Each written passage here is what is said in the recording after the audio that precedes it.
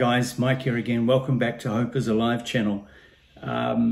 Around fellowship, I want to look at the one another commands. The essence of this is Koinonia, the word for fellowship, is about imparting something to someone else. So I want to impart something to you and encourage you to impart to one another. So in the one another scriptures, you can do this for yourself. I'll put all the scriptures down the bottom. 12:10, love one another with brotherly affection. Outdo one another in showing honor. Romans 12:16 says, live in harmony, or be in the same mind with one another. You think of that scripture, how can two walk together unless they first agree? Another one another is judge not and build up one another. That's Romans 14:13 says, let us not pass judgment on one another any longer. And then it goes on in verse 19 and says, let us pursue what makes for peace and for mutual upbuilding. And I think sometimes, you know, when we're talking to one another, when we're talking about other people in church, we could really use that scripture to help us. Another one, again, in the book of Romans is Romans 15:7. It says, welcome one another as Christ has welcomed you. So that's all about acceptance. It doesn't mean that you agree necessarily with what someone is doing, but you still love on them. Another one is to admonish one another. Romans 15:14. Paul says, I myself am satisfied about you, my brothers, that you yourselves are full of goodness, filled with all knowledge, and able to instruct one another.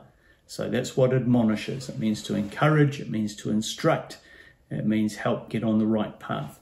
1 Corinthians 6:7, for the legal eagles, it says in the King James, sue not one another. Paul says to have lawsuits at all with one another is already a defeat for you. Why not rather suffer wrong? Why not rather be defrauded? And the background seems to be that they were trying to keep face and not lose face anywhere. So they were taking one another to court. And Paul says, look, better to be defamed and have a pure heart than to sue your brother. 1 Corinthians 7:5, do not deprive one another. And that's more around marriage.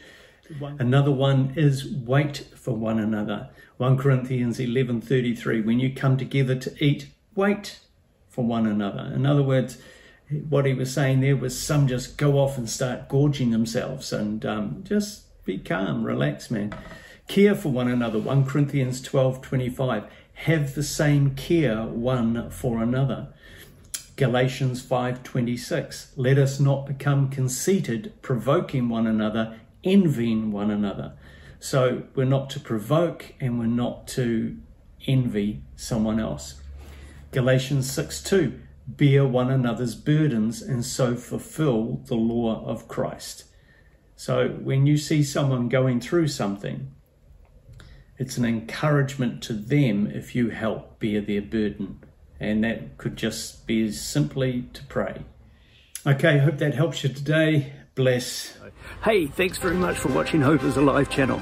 For more videos, you can click here or here. Don't forget to like, don't forget to subscribe, send it to your friends. Take care. You can choose now. Yeah, just anywhere. Yeah.